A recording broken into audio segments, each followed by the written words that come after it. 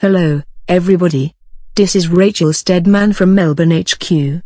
Today we'll be getting an update on the project to introduce our ideas into the Chinese market. Let's start taking the role. Hi, all. This is Dong Chen in Hong Kong speaking. Esther Holmes from Marketing in Singapore here. And Daniel Matthews from R&D has just joined us. I don't think you know him. Daniel? Hi, guys. Sorry I'm a bit late. My last meeting overran. Daniel, is that a British accent I hear? Yes, that's right. It must be very late, or is it early, over there? Is it raining in England?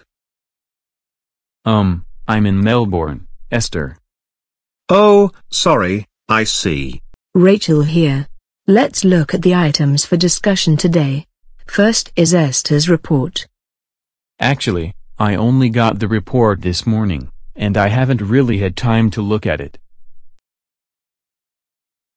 Don't worry, Daniel.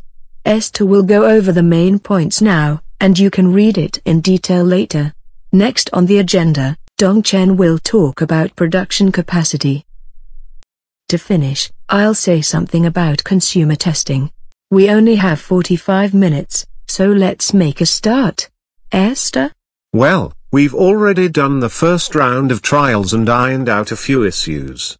And, I think we've come up with a much better biscuit.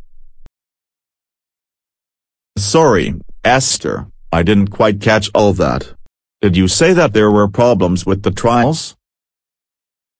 Well, no. In fact, we solved some of the earlier problems. Daniel again. I have a question. What were the issues initially, Esther? Seems our biscuit was too sweet. The Chinese aren't used to the amount of sugar we use in our processed foods. Do you know when? Dong Chen here. Sorry, Daniel, go ahead. No, please, after you. Okay, Dong Chen, what were you going to say?